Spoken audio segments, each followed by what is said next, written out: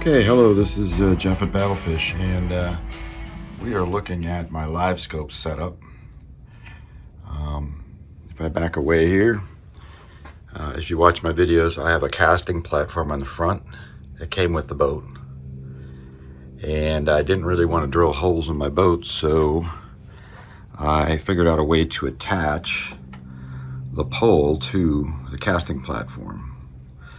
And I got these stainless steel U-bolts at Boathouse Warehouse on Blanding, and it's 1 1/4 inch PVC, and then I put a cap and a joint just to kind of double thickness it, so when I tighten down the U-bolts, it didn't crack the PVC or bend the PVC pipe, individual's pipe. Okay, so there's that. Then looking on the other side, same thing. There's 2 joint connectors there. And I have since beefed it up here because it was sagging and it was pretty noisy as well, squeaking, because even though you glue the joints together, they still squeak together. So I glued and screwed them together and beefed it up a little bit. And that's a pivot point right there, and that's greased with axle grease, so it pivots fairly easily and without much noise. Then that's glued and jointed together there. And again, this is 1 1/4 PVC, and 1 inch PVC fits in there real good. One of the problems I had with the first design was it was too easy to turn. And when I joined these pieces together here, I really slopped the glue on, so it actually oozed out inside of here.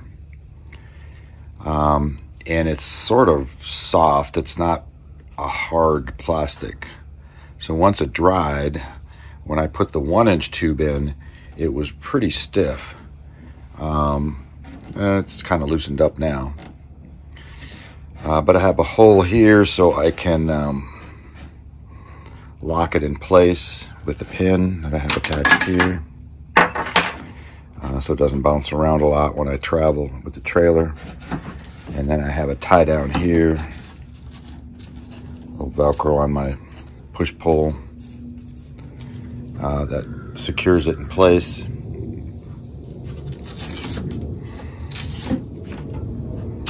And then this pin here is the locking pin for how it swivels. Take that out. And I'm gonna put this down here. And then it swivels up like that.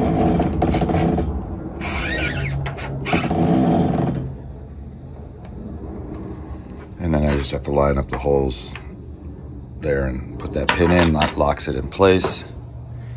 And that's how the whole thing looks. I've got a red handle so I can see it out of the corner of my eye, which way it's pointing, and it's rather confusing sometimes. Sometimes I have it pointing 90 degrees to the boat, and I'm looking at the LiveScope screen. Of course, if the fish are right in front of, on the LiveScope screen, they're actually 90 degrees to the boat because that's where the LiveScope's pointing. So it takes a little bit to get used to that. I try to get in a habit now of always returning it to forward. That way, I'm always looking forward, and then I just spin it around to look in various directions. A lot of people ask why I didn't put it on the trolling motor. The trolling motor is the trolling motor. This is LiveScope. This is a totally different thing. I don't see how anybody can fish with it on the trolling motor. I turn this thing around 360 degrees sometimes looking for fish, and while the trolling motor's going forward at 1-2 miles an hour. So I found fish behind the boat while going forward. So I just don't see how putting it on the trolling motor makes any sense. So pretty simple setup. Again, that's how you stow it.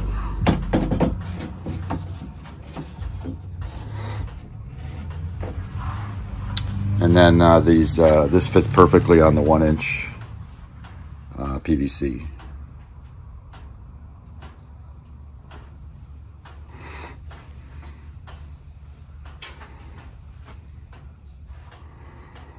Now I could include measurements, but it's going to depend on your boat and where you mount it. The nice thing about PVC is you can make it too long and you can keep cutting it till it fits, till everything fits together.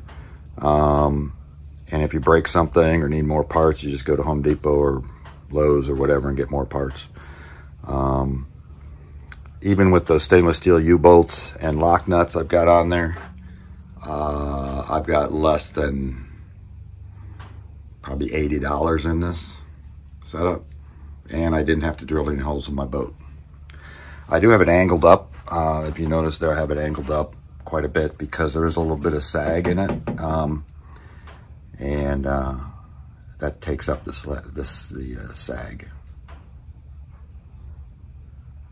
Oh, and one other thing, the cable things, this white mesh I have on here and on my trolling motor, transducer cord, and on my cords here is just a simple cord management system. You can buy these on eBay or Amazon or wherever you shop, and they're pretty cheap. I think $10 for 15 feet, something like that. I forget what the size is, but it's very easy to put on, weatherproof, and you can get, I got 3 cables on this one. And it just gives you a little extra protection on possibly kinking or hitting your cables, cutting your cables. So that's about it. Thanks.